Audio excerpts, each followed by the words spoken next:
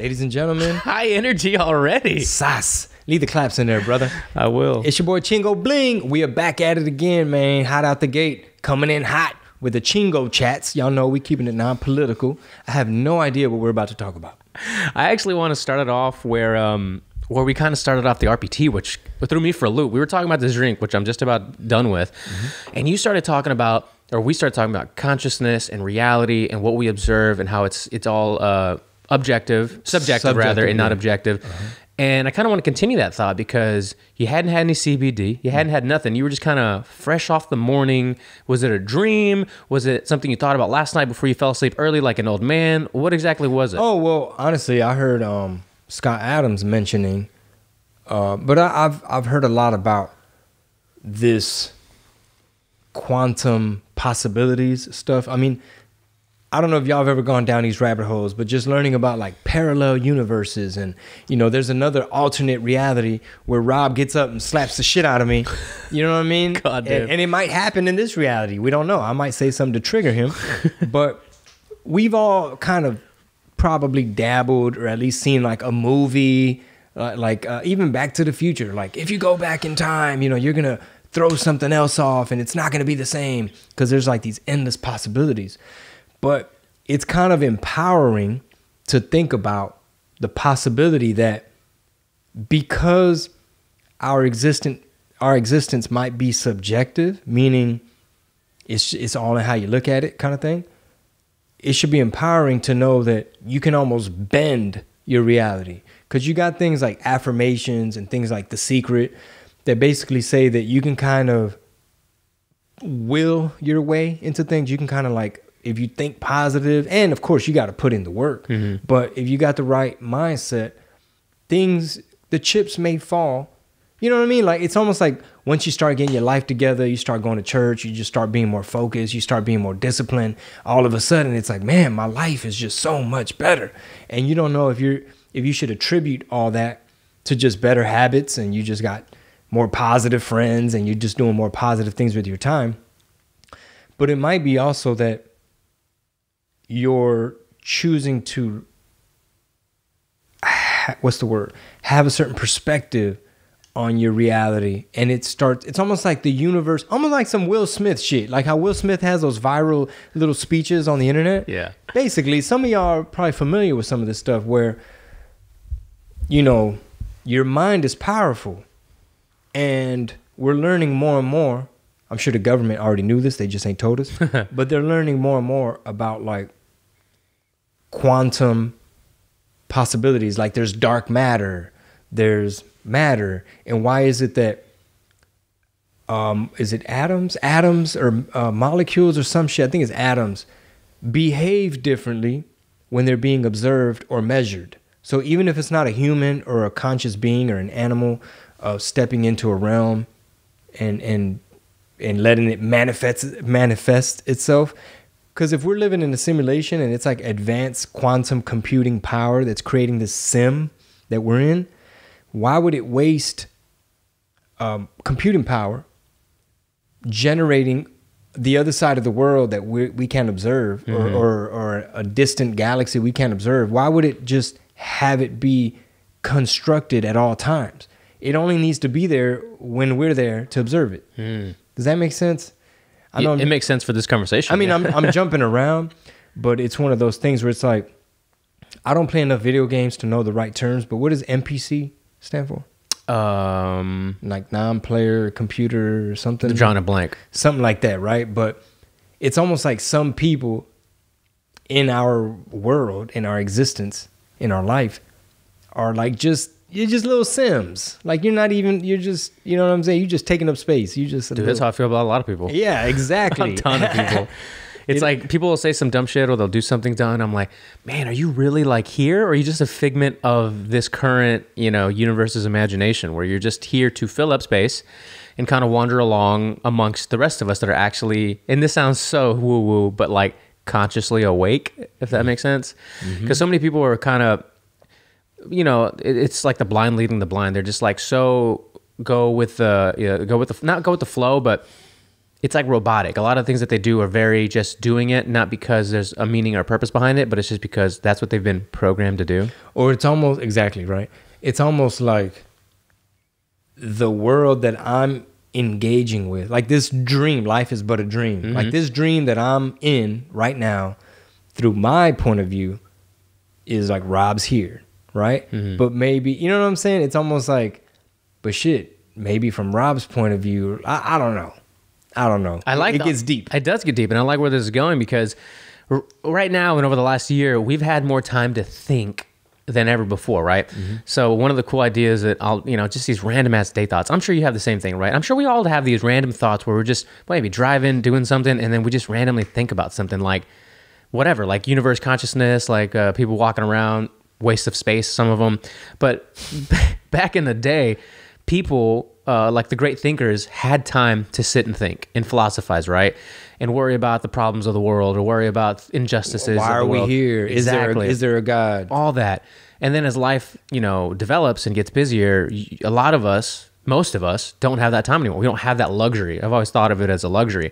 But over the last 12 plus months, we've all been thinking more. We've all been, whether it's from the political spectrum or just life in general or the, happiness and safety of my family kind of thing. And it makes you get pretty introspective about what are we doing and how are we doing it, and have we been optimizing our time and our decisions, and how can I change that in the future? At least I have personally. Oh yeah. No, I went down memory lane, man. I like literally sat right here in this room, probably in the dark. Was this yesterday? No. Oh, okay. No. I'm talking about like in the middle of the pandemic, in the middle of the lockdown, shutdown, where you just start doubting everything, and you're just like, how the fuck, how did I end up like, and you start beating yourself up where it's like, man, maybe if I had said yes to the P. Diddy deal, I could have parlayed that into something. Or maybe if I had said yes to that, I mean, there was a lot of record deals on the table at the time. I don't regret anything. I'm glad I told all them people no. But when you're in the darkness of the abyss of you're not essential, you're not really working, you're just stuck at home, and it starts to feel like Groundhog Day, where you're just like, okay, do we go live on Cafecito time? Like, do I go, like, what the fuck's going on? Are there going to be tour dates? When are things going to open? Dude, it's not funny, but it's funny now because the things are opening up. You do have live shows. This podcast is taking off. But I'm laughing because the thought of what you just said, you were in this studio with the lights off, maybe a candle burning at most. Journaling.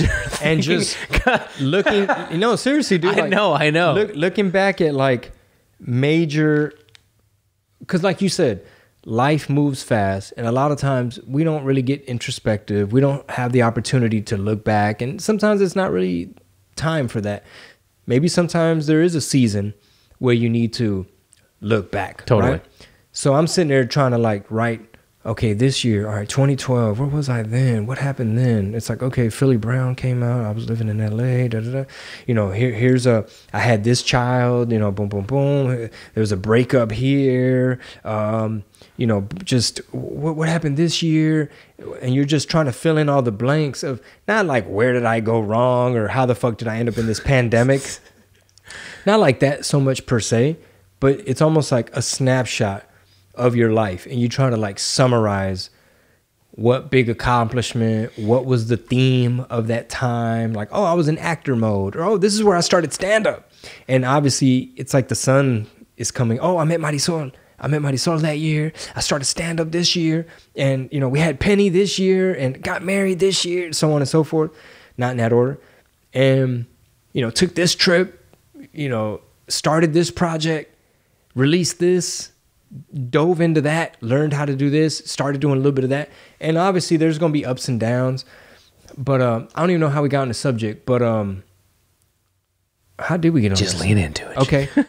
I guess the point is that sometimes in life you end up when your back's against the wall and you're having doubts and you're very unsure about what's next.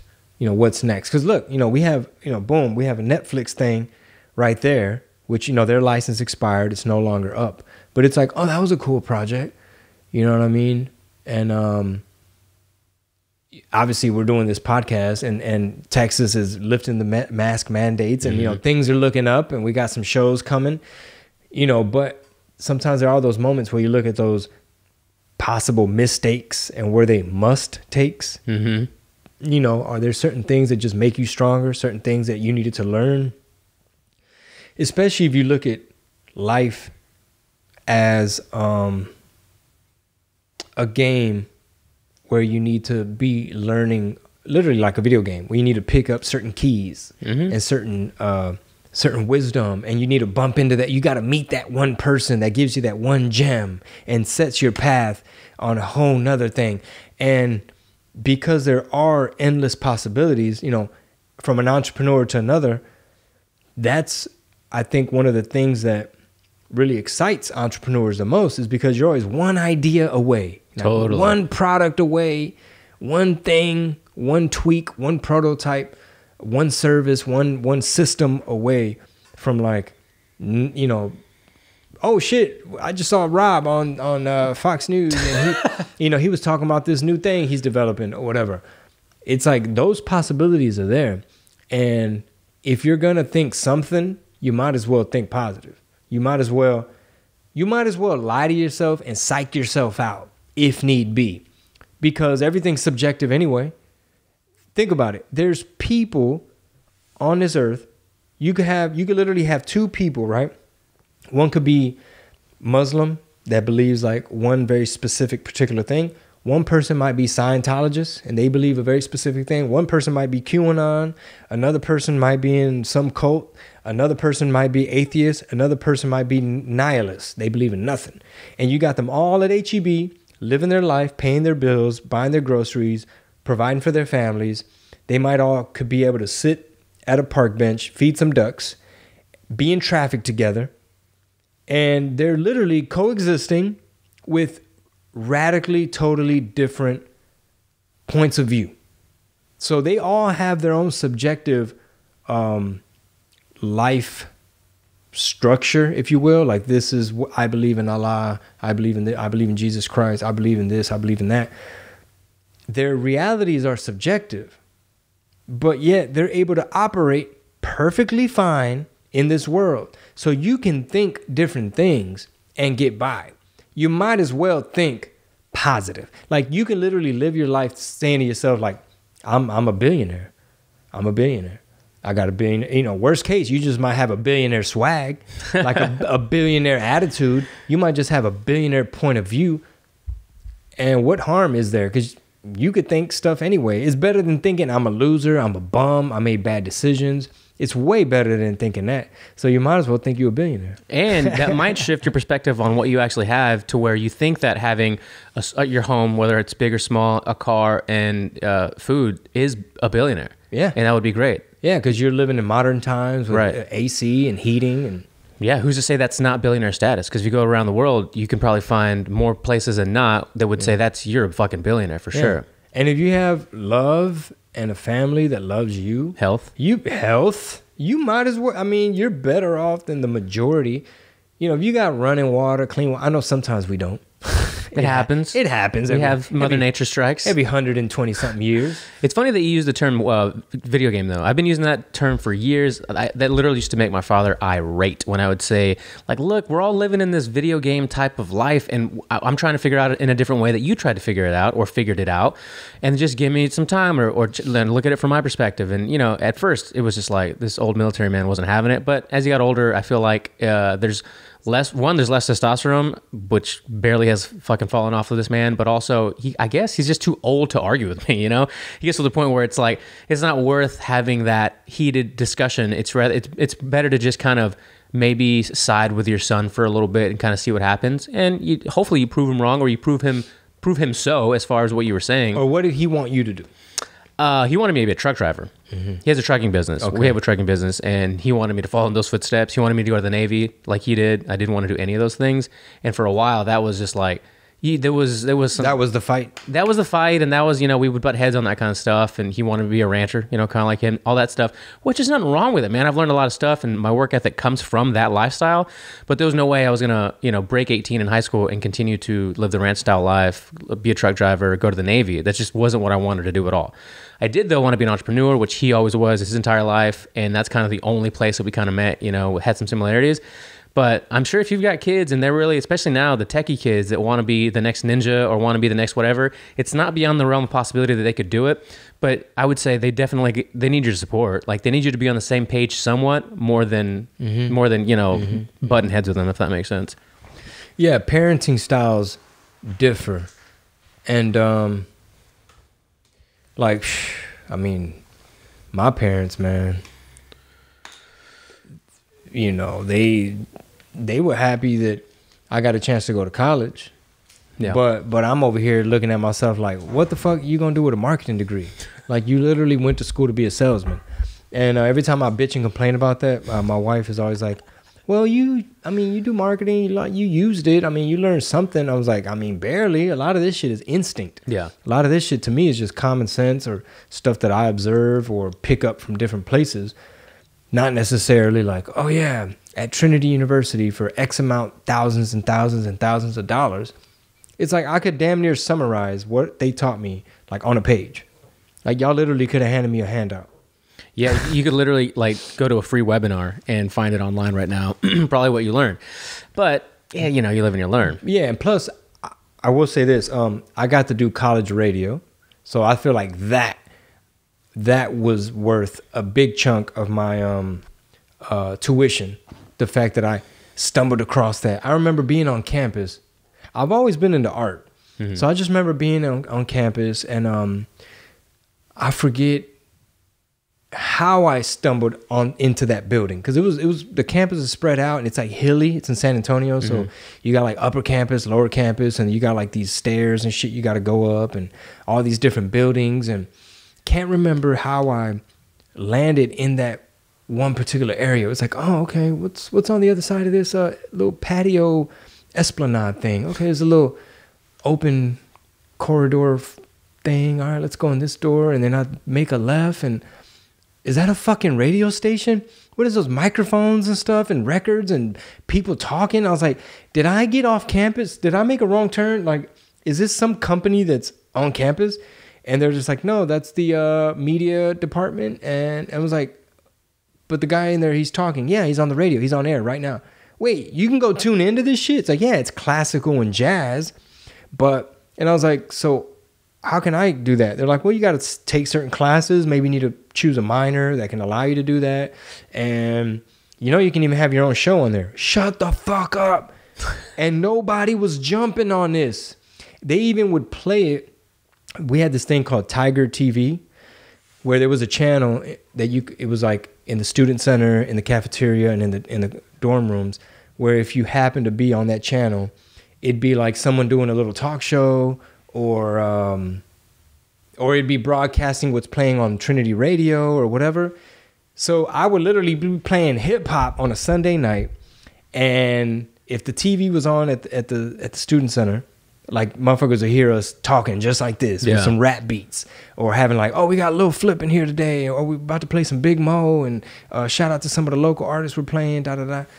I might be on there freestyling. That's where I first started, like, messing around a little bit more with, like, rap. Mm-hmm. And sometimes people would call in, and they'd be like, hey, fool, like, hey, man, you're pretty good, dog. Like, hey, keep that shit up. We'd get fan mail. Oh, that's cool. People from jail, mostly. How old are you at the time? I was in college, so I might have been, let me see, 19, 20, 21, something like that, 19, 20, 21. And we had that show for a couple years, and we were on it Sunday night, which was considered like a bad time to be on, but it was good for us because Sunday night is when everybody used to cruise on Military Drive. Oh, right. So San Antonio was ratchet, still is. And down there in Military, it was just like, the butterfly, that's old. Like, everybody was just like, it was like Kappa Beach Party, Bike Week. It was like Freaknik. It was like spring break every Sunday night. Hoochie Mama type of action.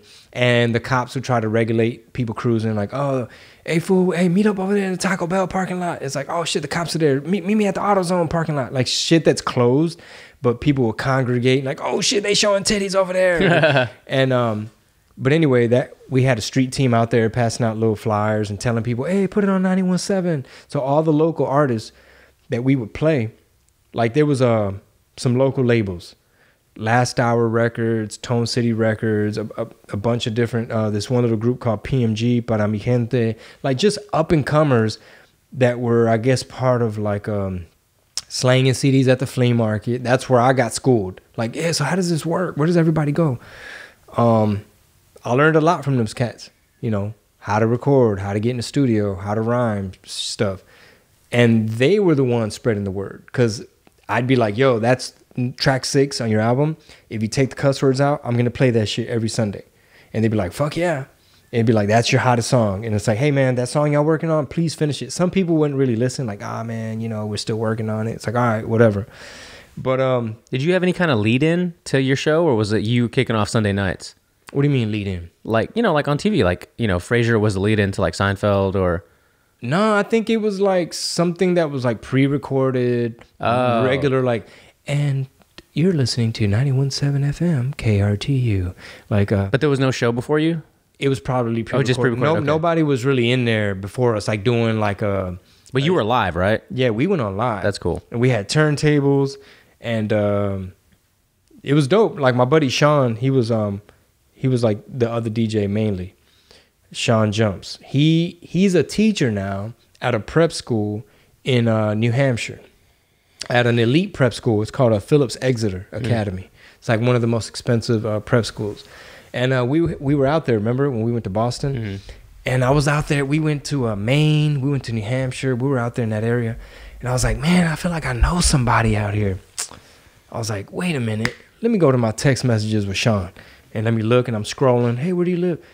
I was like, dude, I'll text him, hey, man, we're out here in New Hampshire. He's like, oh, fuck, I live, you know, are you still here? How long y'all gonna be here? I was like, man, we're already headed back to Boston or whatever. But that's where the Chingo Bling persona was created. Right. Because I'd be like, yo, it's, you know, it's the hip hop chop shop. We in here, you know, y'all tuning in. Shout out to the mail we got. Shout out, you know, we're sending out shout outs. We're trying to make it hype. Meanwhile, people are probably in their dorm room. If they're watching Tiger TV, they're probably like, what the fuck is this ghetto ass shit? But check this out, Rob. When we started DJing on campus, like parties, like frat parties and sororities and stuff, in the beginning, we would try to guess what these white folk wanted. So we're like, okay, we got to play like some pop. We can't get too ghetto. They might not know what Rec Shop Records is. We can't play like that new Big Mo and all this Swisher House stuff. So we were trying to guess what these people wanted. One time we happened to do this one frat house, and I think me and my boy, the other DJ Donnie, I think at one point we're like, okay, man, we're out of these. We don't have any more of these like safe pop CDs. We might have to start getting into our records, the shit we play on Sunday night, like some H-Town shit. Yeah. And he's just like, man, I don't care no more, man. Let's at least have fun for us, because it was a struggle. We would literally show up to these frat houses when they're having a party with like my homeboy. He was my roommate, Donnie. His Ford Probe full with like these speakers. His Ford Probe. Yeah, it's a hatchback type of thing. So you got speakers crammed in there. And we're showing up like trying to be salesmen. Hey, what's up, man? We go to Trinity like y'all. You know, we got the equipment, man. You know, we're free. We're down to DJ it, you know, $100 or something. They'd be like, yeah, we're good, dog. And it's like, okay, who's the owner? Like, who's the head of the frat? Nah, man, we're good. I'm like, okay, $50. Nah, man, we got it. Because at the time, they would just have kegs, and they might have like a little speaker in the living room. Yeah. Maybe there was a dance floor, but they weren't turning up. They were just mainly drinking, trying to hook up with chicks. They were like, we'll do the shit for free. And they're like, no, we're cool. It's like, fuck. Motherfucker. So we would be so discouraged. And the third guy, Sean, who lives in New Hampshire, he'd be like, guys, he was from Katy. He'd be like, guys, I just don't feel comfortable like pushing my business on others. Like, I don't feel we need to be pulling up like this. And then Donnie will be like, man, what the fuck you mean? Sean, he's a black dude from Missouri City. So he'd be like, dog, like, it's what you got to do. You got to pull up. Like, What's wrong with you? You have to offer your services. And he'd be like, I just don't feel comfortable, because he was very shy. Anyway, when we made the choice to be like, all right, fuck it. This is a pain. We might as well at least have fun. We start playing some ratchet shit. Boy, these motherfuckers, oh, that's what they wanted. That's what they wanted, because a lot of them were from Houston too. Yeah. Or Texas, most of them, I'm sure. And white people buy rap music, and they were familiar, and they were up on game. And, you know, they tried to tip us with mushrooms and shit. And I was like, what the fuck is this? It looked like a chewed up piece of gum. It's like, nah, dude, it's shroom. Man, you could have had that shroom experience early on in life. I should have. Did you ever try to pledge or have any interest or need to go into a sorority, a fraternity? Yeah. I was in a business fraternity. Really? It's called Alpha Kappa Psi. And Sounds like what they all were called. Right? It's all like this Latin alphabet. Yeah, whatever the fuck it was. But I was probably the worst member, just because like I was doing the bare minimum. It wasn't a social fraternity, it was a business fraternity. So like, they motherfuckers had meetings and shit, and you had to wear a little suit. It wasn't a party you were turning up to? No, it was more like, man, I guess I need this for my resume. Okay, yeah. And they tried to make it fun. They tried to make it cool. Like they didn't haze us, but they would try to have little rituals. Like I remember one time, this is funny. When we were, I guess, rushing or applying or whatever, there was like certain stuff, not like an application, but certain things you had to do and turn in, because they were going to review it and see if you were really down. And then they had like this little fake ass seance type of thing with some candles, and they try to like fucking Bilderberg group. Yeah, they try to like throw. I'm not supposed to be saying the secrets of what went down, but they would try to like kind of haze you in a way. Like, but let me rewind. So there were some things you had to do to turn in. One of them is like you had to like either write a poem or something about a thing about something about Alpha Kappa Psi or some shit. My shit was like a rap, damn near. So where I'm like saying, you know, I don't know what the fuck I said, but they were impressed, and they must have read it like it's a rap, because they were like, now your poem here, you're rhyming on here, and they're like, it almost feels like it needs a little break beat behind it. And I'm just like, okay, are they making fun of me? And they're just like, can you read it? Well, you know, and they're just like, man, it's really good. And I was like, I guess I might like, turn into a rapper. Yeah. Maybe they're the ones that encouraged me. Like, hey man, that's funny. That, and on top of the people that would call to the radio station, like, hey man, you're kind of good, bro, if you stick with it. And then once I started doing my Chingo Bling raps, slanging them at the flea market, shout out to the flea market, baby. Hey, if you're in business, and whether you're trying to have like some teas or any type of little prototype, you should be willing to take your prototype to these what's the word, like the farmers markets. Yeah, to farmers markets and things like that. Like back when I had my supplements, that's probably, I didn't really have time for all that at the time. But anyway, shout out to the flea market. And when I started putting out my Chingo Bling raps on my mixtapes, first I would do like generic mixtapes where I would blend in like the hottest new shit. Like I might take like the beat to this and put the acapella from that. I might take Mary J. Blige acapella, put it over a Big Mo instrumental, and just mixing it all up. Acapellas and instrumentals and blends and drops. Yo, what it do? This your boy Paul Wall. You checking in? Da da da da da. And you know, putting it out there, and people will be like, hey man, what else you got that got Chingo on it? And I'm like, in my head, I'm like, that's me. You know, that's me. They don't know that's me, but that was me. So I'm like, yeah, you like him? Yeah, man, he's dope. All my friends in middle school, whatever kid, however young these kids were, yeah, all my friends at school, you know, they like him. And I'm like, oh shit. And it's like, they're like, when's he gonna put something out? I'll let him know.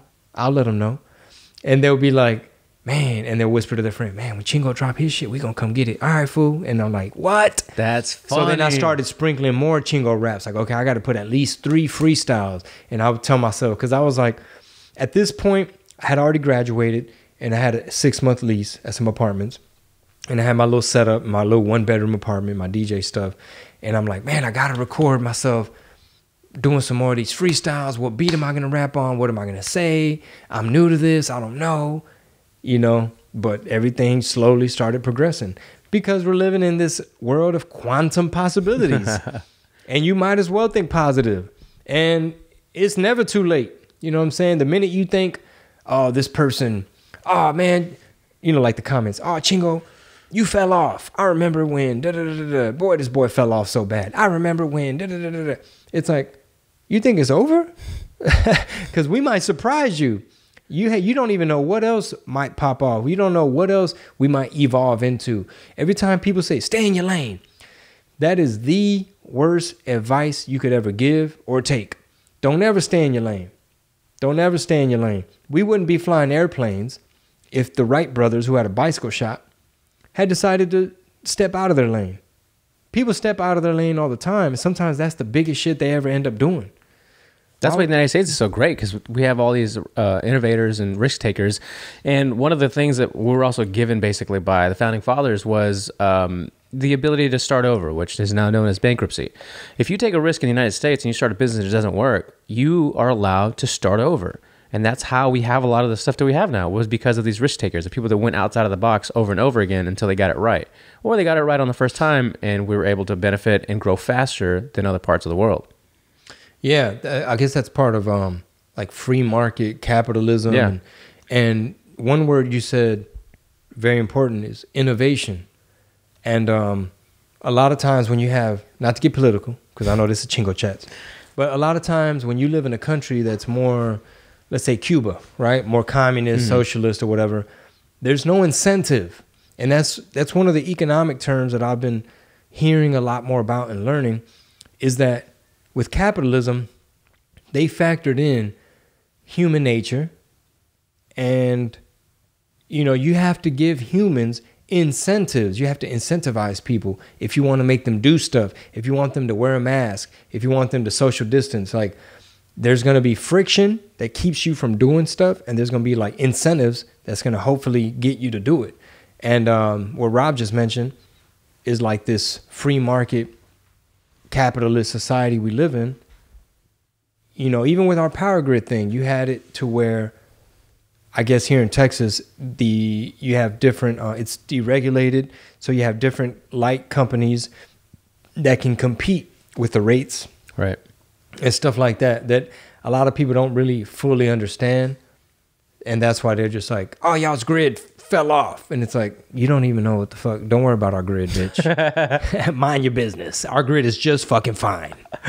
Let's go back to what you're saying, because I like that message of, you might as well think positively. Like, when I first started using, the first social media platform I really cared about was Twitter, which ironically I care least about now, because it's such a cesspool of nonsense garbage. But it is fun to get news and important topics about stuff, or information about stuff, like as it's happening. That's like the only thing it has above all the other platforms. But I used to have in my bio, like, I forgot what it was, but one thing I remember adding, and it kept for a long time, was something, and then just like, you know, focused on the delusional aspirations, because everything that we do is literally a delusional aspiration when you are an entrepreneur or an artist or somebody that thinks outside of the box and constantly is choosing a new lane or switching into a new lane. They're all delusional aspirations. You know, I went to school with people who are now in the MLB. I went to school with people that played in the NFL. You know how insane it is for these kids in a small 200, you know, student class, graduating class, to go to the NFL? Bro, okay. Be a rapper, but go on. Sam Tripoli texted me. Oh, yeah? Yesterday. He hit me up on Twitter. He's like, at Chingo Bling, let's podcast, brother, or something. And I was like, tell XG, let's go. Nice. And I look at my mentions, and there's like, bing, bing, bing, bing, bing, bing. People are just like, y'all need to make this shit happen now. Like, oh, fuck, what the fuck? People's brains are exploding. Because I didn't stay in my lane, and because we live with endless possibilities. So if you rewind, I was just a dumbass little kid in college who happened to stumble across this hallway that had this media department with the radio station. Fast forward, I'm getting calls from P. Diddy and Master P and Capitol Records, and they flying you out. And I had a meeting scheduled with Rockefeller and Jay-Z, but then they heard I signed already to Asylum, so they're like, no, we're cool. We're not going to waste our time. And I'm like, fuck. So you have like having a meeting with Lear Cohen, the guy that I used to do skits about on my mixtapes, saying like, oh, Lear, you're acting with me put up your record label way. And it's like, we want to sign you to Def Jam record or whatever. I would do a stupid voice. I even did a voice where Donald Trump was trying to sign me on one of my mixtapes. And I was just like, ¿Sabes qué, Donald? Yo ya tengo mi propia record label or whatever, right? That's funny. And so think about it. It's like you were a dumbass little kid eating ramen noodles and frozen pizzas in a 1-bedroom apartment. And you parlayed that into a motherfucking Netflix special? Yeah. And now Sam Tripoli texting you? What's next? Joe Rogan? You never know. He lives in Austin. He's right up the street. I could pull up. He's closer than ever before. I could pull up. And Dude. now, you know, and it's weird because it's like the marbles and the molecules are bumping into each other, and that's why you should never stay in your own lane. People, that's the lamest shit. People love saying that like they know something. They love saying that like they're smart. Stay in your lane. I'm following you because of comedy. That's the beauty about this whole human experience for me personally, and it's always been to push that boundary as far as it can possibly go.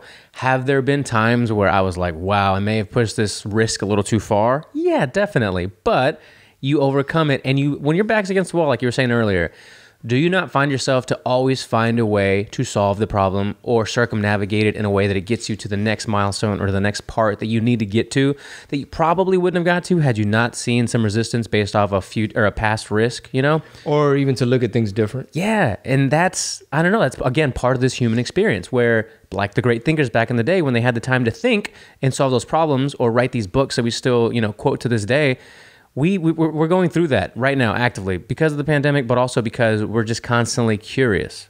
I think it's important for us to all be constantly curious. Mm-hmm. Open-minded. Yeah. And be flexible, be willing to let things go that no longer serve you.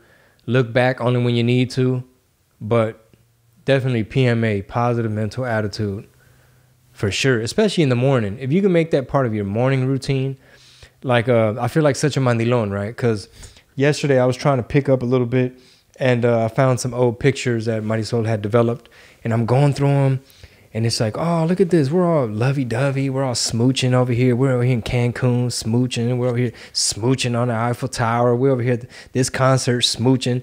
And, you know, she's such a great stepmom to my 12-year-old, so she met Mickey when she was like 5 or something, 5 maybe going on 6, and you know, she's helping me pick out her little outfits and help dress her a certain way and do her room, redecorate her room and all these nice things, and taking her to activities. And anyway, my point, man, how the fuck I get on this subject? What were you saying right before this? You know, being curious. Morning routine. Oh, yes. Sorry. Positive mental attitude, morning routine. So I'm going through these pictures and I start setting aside a few, and then like the ones with Mickey in them when she's all little and Chimuela, like her little missing teeth and that little phase.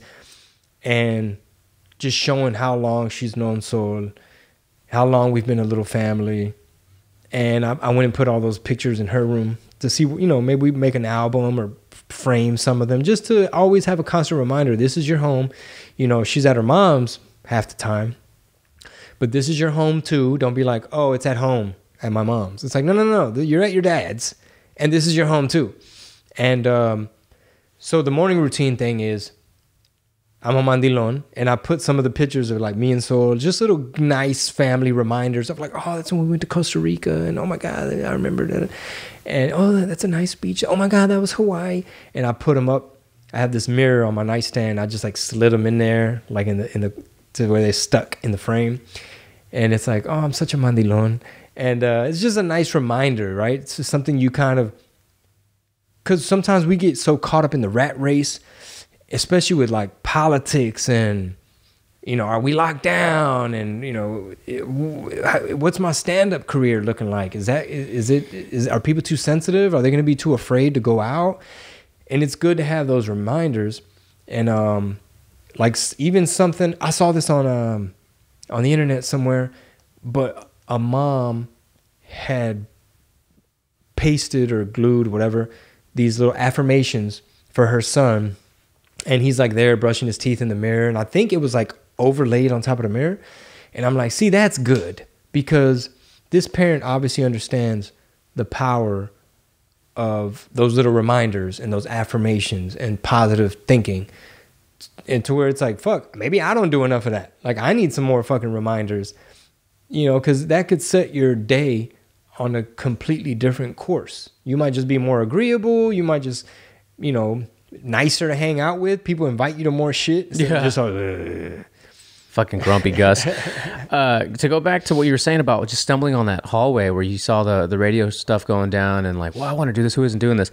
I feel the same way about podcasting, man, because 12 years ago, when I first heard what a podcast was, I was immediately like blown away, right? Because I remember talking on a previous podcast how I would like record myself doing voiceover stuff, or I'd record myself doing whatever. There was something about recording your voice and recording something that was always appealing and attractive. The music thing was always attractive, but we were always too broke to get instruments, so I never thought I could get a guitar or a drum set and record that until I was way older, so I never thought, I'm going to be a musician, even though that would have been great, right? But recording your voice was so simple. You just record something, you put it out, you could do whatever. And then as I got older, and right after I dropped out of college, started working this bullshit, type of office job lifestyle that was like, this is terrible. Hearing Rogan and Corolla and all these early voices of podcasting, Bill Burr, was like, man, I want to do this, right? Like there's something here. And to see where podcasting has come in 10 years, it's like, wow, I was right. Like there was something here. Mm-hmm. Absolutely. Got to talk to a ton of people, interview some of the coolest people that I looked up to, you included, obviously. We didn't podcast together. I mean, now we do it, but I didn't ever reach out to you to do a podcast. But like Adam Scorgi, who we had on What You Said a long time ago, and Daniele Bolelli, who was on Rogan early on in the day, and fucking even Alex Jones and musicians and stuff, all these experiences that came through podcasting and interviewing and talking and lane to lane. I like this, I like that. Let's talk to that person. Can I reach out to them? And opening doors and opportunities and things that at some point money can't even buy. Like once you start doing some stuff with certain people, it's like I couldn't have paid for this. I had to have met somebody, built a relationship with somebody in order to get access to do this. What's the name of the guy that invented the RSS feed and all that? Adam Curry. Yeah. No Agenda. Shout out Adam Curry.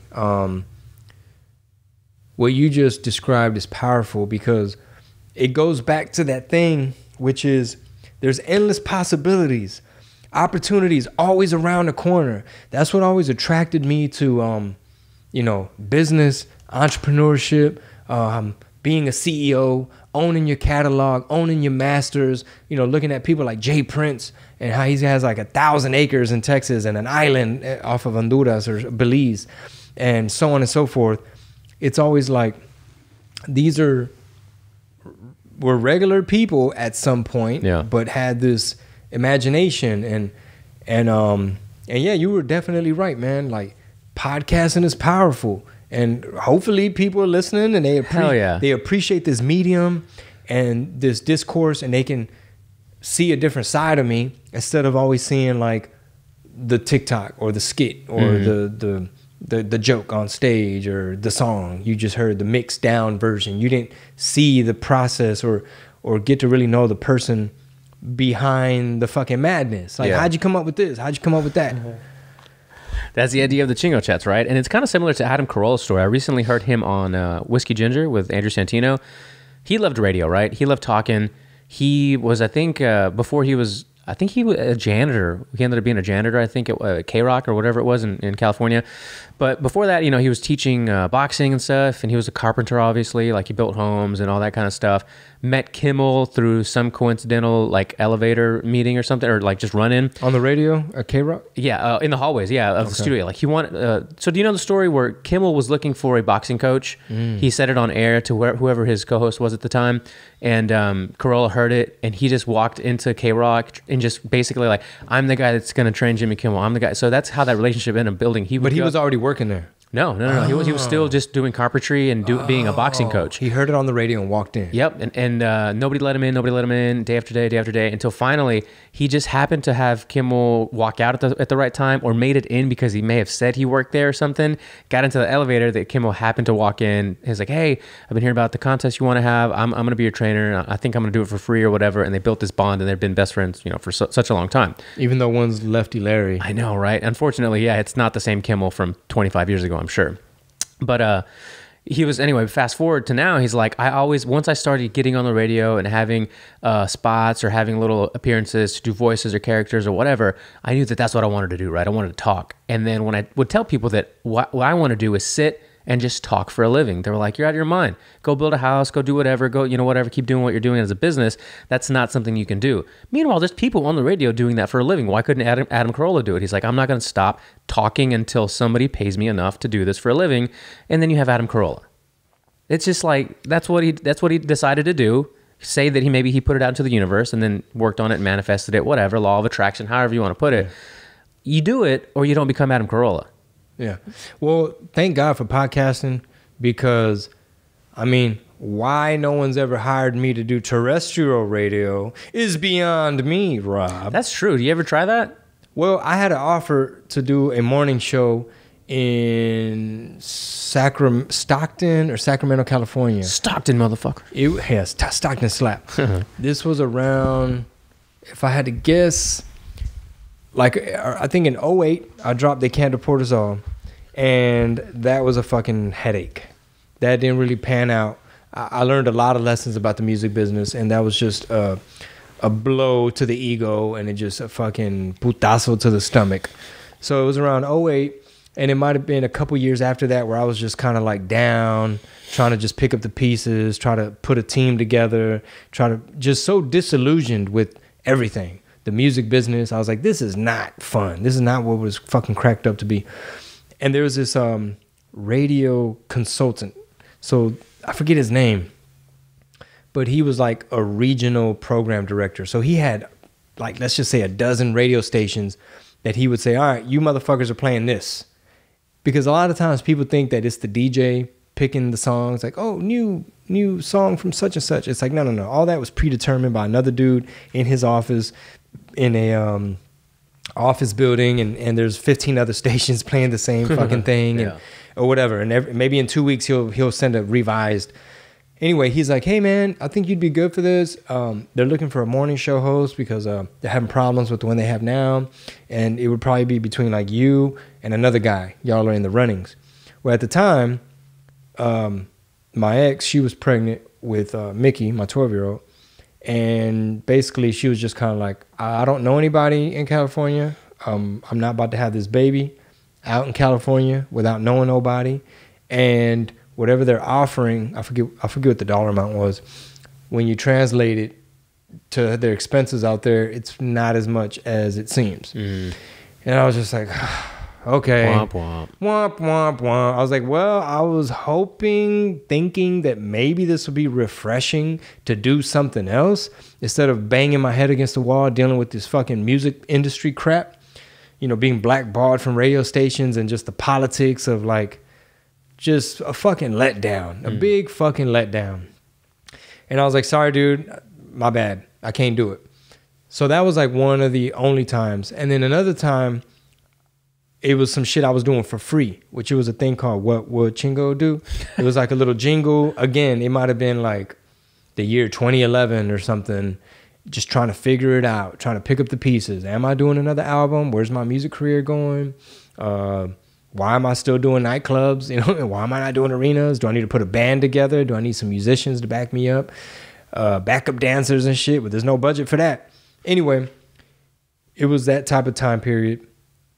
And I was doing this segment with a handful of radio stations that I like knew the morning show DJ or something. And I like Xavier in San Antonio. Yeah, man. I'd love that segment. I forget who gave me the initial green light. What would Chingo do? Yeah, it was a doom, doom, doom, doom, doom. I made the little thing. And basically, it would be a question from like my Google Voice. So it'd be an audio. Like, hey, Chingo, I think my chick's cheating on me. And da-da-da-da-da. What would you do, fool? It's like, well, first of all, puto, I couldn't cuss. But it'd be like something stupid. It'd be like bad advice. It'd be just whatever. And I didn't do it long enough to maybe get good at it.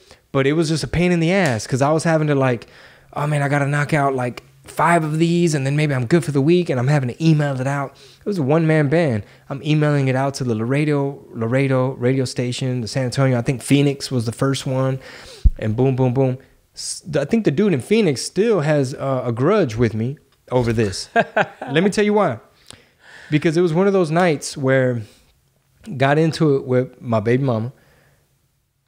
I forget what the argument was. Long story short, it's like, all right, fuck this shit. I can't be here anymore. And I forget, I think one of my friends was there. I was like, hey, dude, give me a ride. I'm going to my dad's or something. And I just like packed up the computer or whatever. I was like, this shit's due, but they're not paying me. I'm not getting enough feedback. It's not like I'm people all up on my MySpace at the time like, oh my God, San Antonio loves when you do What Would Chingo Do? It's just a little fucking segment. It's not the Chingo Bling show. Yeah. And I was just like, what the fuck am I doing? I was like, you know what? Forget all this nonsense. I just wanted to like, yeah, déjame en paz, güey. Just so disillusioned, you know what I mean? Just so jaded and just down about like, I don't want to be entitled. Like, oh, I should have my own segment. You know, I'm a treasure of Texas, and I deserve to be on somebody's airwaves. Yeah. You know, especially maybe because I had the college radio background. But I was just like, all right, sorry guys. I just sent them an email like, I mean, you're not paying me. Yeah. You're not paying me. You're not giving me a dime.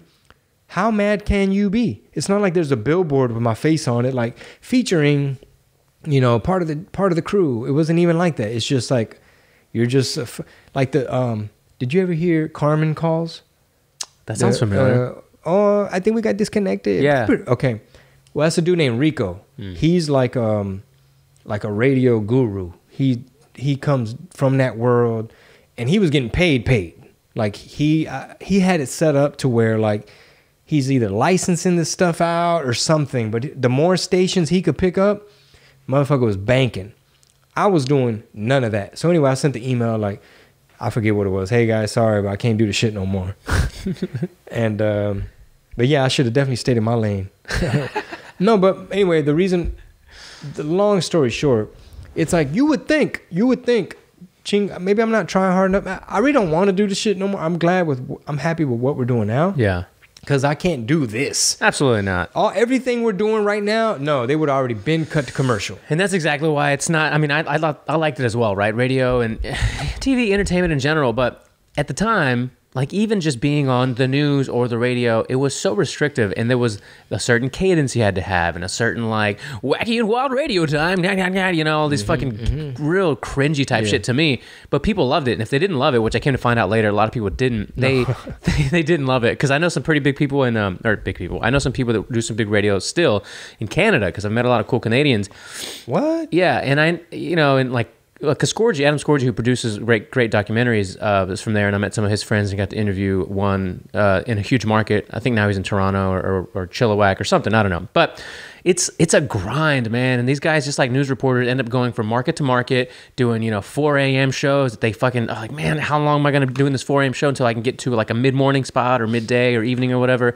And it's such a grind that to me, I was like, because at the time podcasting was already really like it was ramping up, in the 10, 11, 12, I'm like, okay, well, this is exactly what's going on here. 2010, 2011? 2010, 2011, that's really starting to take off. Like iTunes hadn't made podcasting its own, they didn't make its own app until like probably 5 or 6 years ago. It was buried in the app store. So when you open your app store right now, it's all the apps. Well, it used to be at the very bottom, like hidden as a category. You'd pick it and you'd see all the top charts. It was like This Week in Tech, Adam Carolla, Rogan, and sports or whatever. And to me, it was like, these people are alive. Okay, that's a benefit. If you're driving to work, people are going to like that. And it's like what's going on right now. But all the commercials, all the like shitty like content that had to be terrestrial radio. Yeah, that had to be produced on a daily basis. You're walking on eggshells. They might fire you. Yeah. And then a lot of these radio DJs, pobrecitos, they be fucking them. Like they'll say, all right, look, I know we pay you this much to be on in this market. But now you also have to do San Jose, Albuquerque, and Phoenix, and Lubbock, and we're just going to pay you a little bit more. But now we're just going to like swap out a couple things, and then you're just going to send it out. Yeah. However, some folks, when you like own your shit and you just got like a big contract and you're syndicated in a way to where the stations are having to, I guess, break you off per commercial, like a piece of the ad dollars from that market. Right. Like Pocos Pero Locos, I think they made some good bread when they were on a whole bunch of cities Sunday nights, and they played people like me. Thankfully, that was like the only radio play. I had to wait till Sunday night. to get played with them. And so shout outs to them. And then like Michael Berry, obviously, big talk radio, syndicated. Even my homeboy Tino Cucino, who I met when he was like 17 or something, like in the Panhandle in Lubbock, where he was just a little kid, and he was like, I'm the youngest DJ to ever be on air in this market. And then like I bump into him like a couple years later. It's like, hey man, I'm 22 now, and like I'm in San Antonio now. I'm on a real radio, so I'm a real boy. I'm a real boy. Yeah, I'm a real boy, and I'm on a real radio station. Now he's like syndicated. He's in a whole bunch of markets, and yeah, he's doing real well. So if that's your thing, salute, shout outs to y'all. But people like Rob and myself, we want to be able to be honest, be vocal about what we feel, what we believe, what we think for however long if we want to do a 2-hour show, we can. Yeah. And there's not a boss saying, hey man, we got to talk about Clorox bleach right now, brother. Yeah, exactly. And if you want to, like, and you said it perfectly, which I hadn't said or heard this phrase in a long time, but on the last episode or last week, whenever it was, you said, I think we were talking about Frank, and he was expressing to you how your vibe attracts your tribe. Love that phrase so much. I remember hearing it a lot years ago, and I'm glad you said it because it's absolutely true. Like with this, like I don't know if I told you, but I was cleaning my office at home, and I have so much audio equipment, from the years of new mic, new board, new this, new that, new field recorder, whatever, until I got this Rodecaster recently.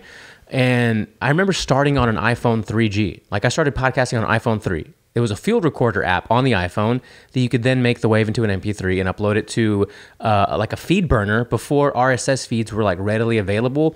There was this thing called like feed burner that would also syndicate it in a way that Libsyn or I guess Anchor now does. It was way more complicated back then. But anyway, now it's so easy to just create your own show. And granted, it might take 10 years, 15, 20 years for this to take off. But if you're consistent with it and like it enough and feel like you can provide enough interview, funny, whatever content, there's just no way it won't reach a certain amount of people after a certain amount of time. Mm-hmm. But now you don't need just a cell phone. Like I know Anchor really says like, yeah, record on the phone. But no. You can get so much tech and audio equipment for such a reasonable price these days and not have to be beholden to the scripts and the platform and the guidelines of the FCC or whatever, which maybe that'll come for podcasting eventually, but hell no. Right. But it's just, yeah, man, from iPhone 3G to field recorders, mixers, and all these new things that have been coming out over the years. How did it sound on the iPhone 3G? It didn't sound bad. It actually kind of sounded like the way a phone caller sounds when you call into a radio station, and it sounds like you're on a phone. You can tell that it's not that great.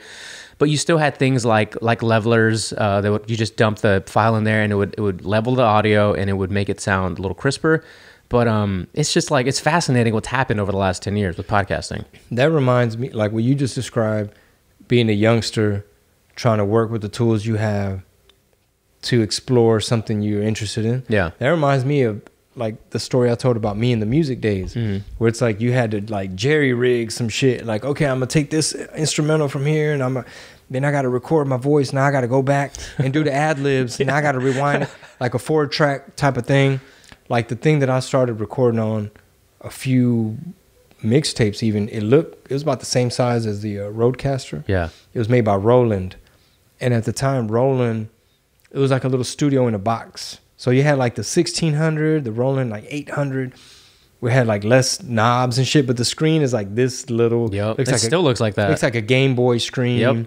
And I had to mix like Ostrich Boots was recorded on there, like Ostrich Boots. And I'm just like, I'm having to like do one take like for the ad lib, and then I'll back up the chorus, and I'm letting it play, and I'm having to stay quiet on the parts. And it's like, okay, here comes the hook. Ostrich Boots, da, da, da. And if you mess up, it's like, fuck. If you mess up on the third hook, you got to go back and start from the beginning. And then like all the shit talking, like these putos are mad because I know what J-Lo smells like. Oh, mañosa. And then the beat comes in. I'm having to do all that. Anyway, it reminds me of what you just described on the iPhone 3G. Yeah. And so you couldn't like, were you multi-track recording, or was it all on one? Everything was on one track? No, you had like, you had like, you could put the beat on this track, right? Oh, okay. So as you're mixing out, when it was trying to do a mix down, I had to have like a CD burner, like this Philips with the spindle of CDs. So now I'm gonna press record on this CD. I'm gonna route it out. I'm gonna press play, and now I'm babysitting the knob. Like, ooh, the ad lib sounds a little loud. Turn it down. I'm like mixing the hook as it's playing. The beat. Okay. You know what? I did too many. I adjusted. Stop. Start over. Let's just bring it back. New track. Okay, here we go. Ostrich boots. Okay. Less adjustments. Okay, it sounds about as good as it's gonna get. It's not EQ'd. It's not no reverb. No, it's just natural. Yeah, no compression. Nothing. It's natural reverb. It's not mastered.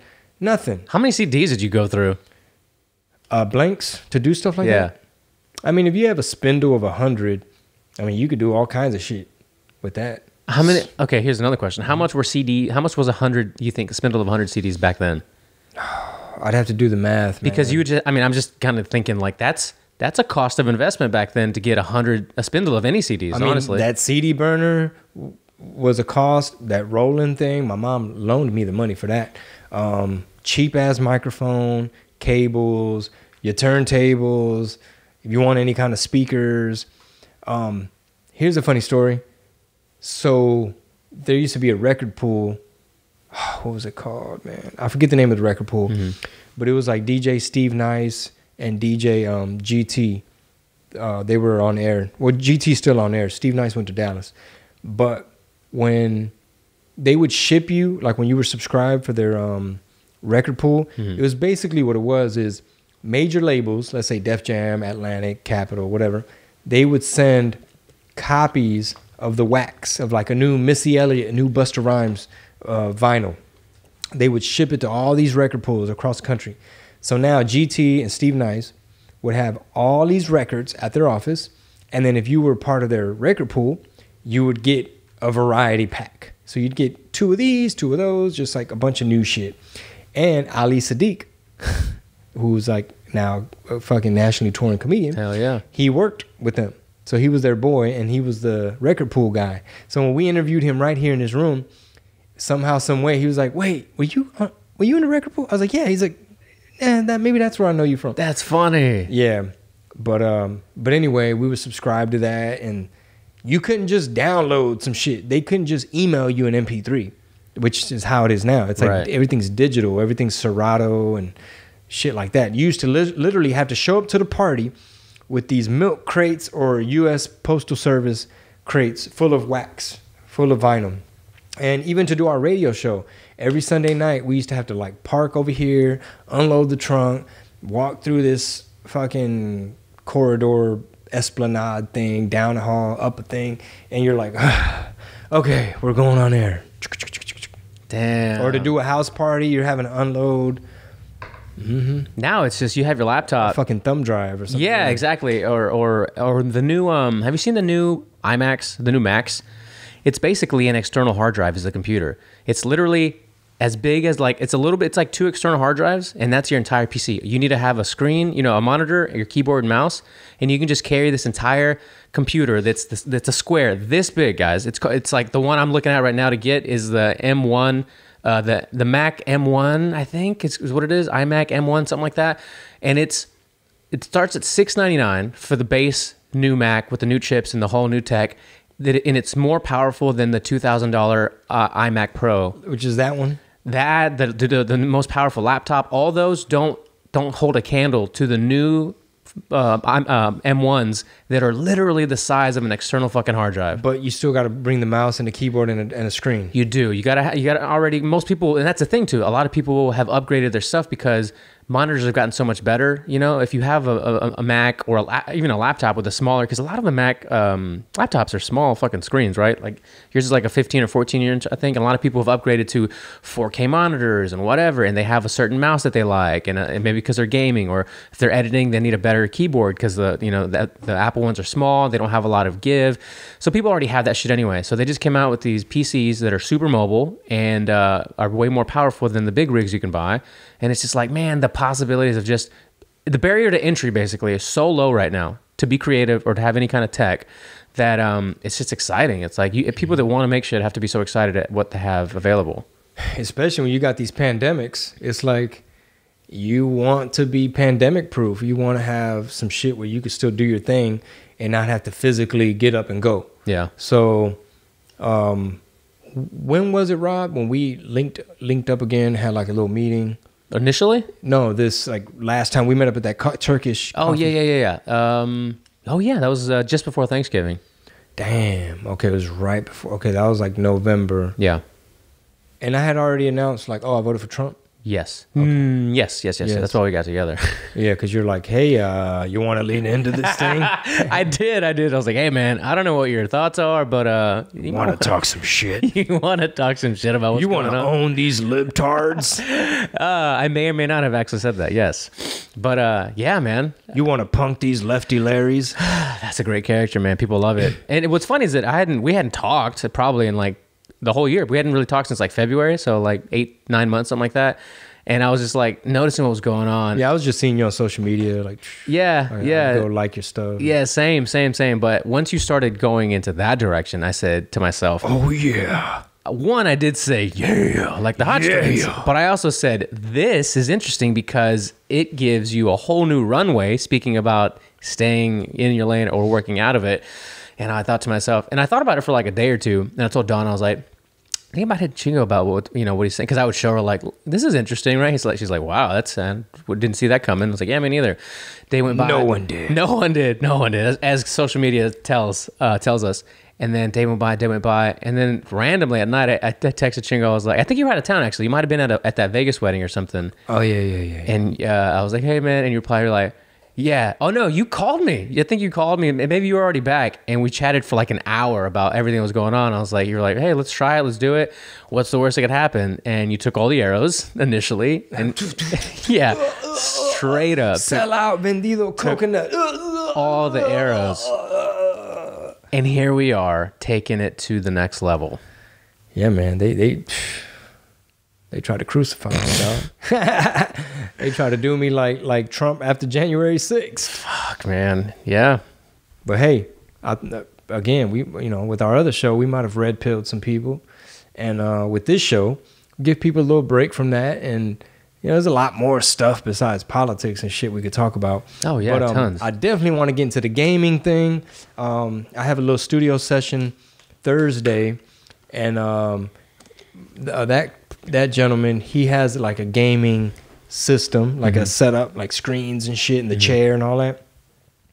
And it's like, man, it's like everywhere I look, man, it's like the gaming stuff is all around me, bro. Hey, man. So we got to figure out a way to break it to Marisol. Like, I'm going to be drinking beer with my friends playing video games. Leave me alone. She's going to look at me, turn to me and say, did you do this? I'm like, no, ma'am, I did not. No, seriously, like next time we get together to knock out a Chingo Chats or something, like, I don't know what all is required. If you got to bring like an additional computer or what the setup is. Yeah. But like, we should try either Twitch, YouTube, Facebook, whatever. Like, okay. Hey, I'm here. Like, I don't know how to play this shit. You pick the game. I don't know anything about the streaming of it. And even if I'm fumbling around losing, I think sooner than later, like ASAP, I want to add that to the repertoire, because like the way we started talking about in the beginning, during the lockdown pandemic, it's like, man, I'm here at home. I was trying to do stuff, but I was having so many technical difficulties, like OBS, trying to patch people in. I'm like, do I Zoom? I was like, do I fucking FaceTime Javi and like hold the phone like this? And like, you couldn't really hear it. And I'm like getting a Bluetooth speaker, and I'm like, now?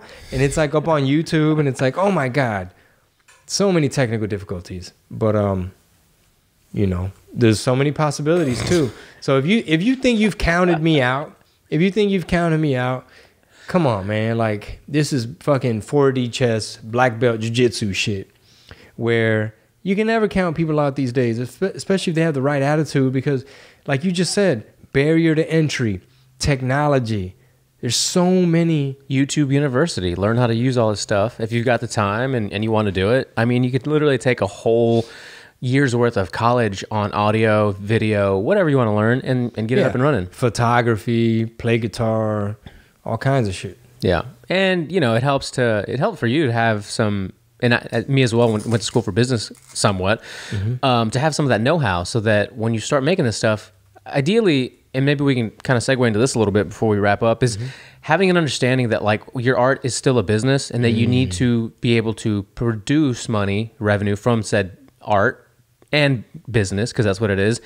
And not necessarily be a purist 24/7 and not just be, does that make sense? An artist 24/7? Because I know a lot of creatives that are musicians or little artists that paint and stuff, and they're like, man, I do it for the art, man. I'm like, I know, man, but you're going to be broken under a bridge if you don't learn how to monetize this art. Absolutely. I used to always preach to, I preach either to other comedians too. Yeah. Like when back when the open mics and shit were popping, I would tell people like, hey, I know a big part of this process is figuring out how to be funny and how to do stand-up. I was like, but figure out also how to harness an audience. Yeah. Like how to gain a fan base so that you can make a career out of it. And even to like a lot of artists and musicians, there's a lot of talented people out there, but sometimes what's missing is the business side. Yeah. So, people say it all the time, like this shit is really just 10% talent.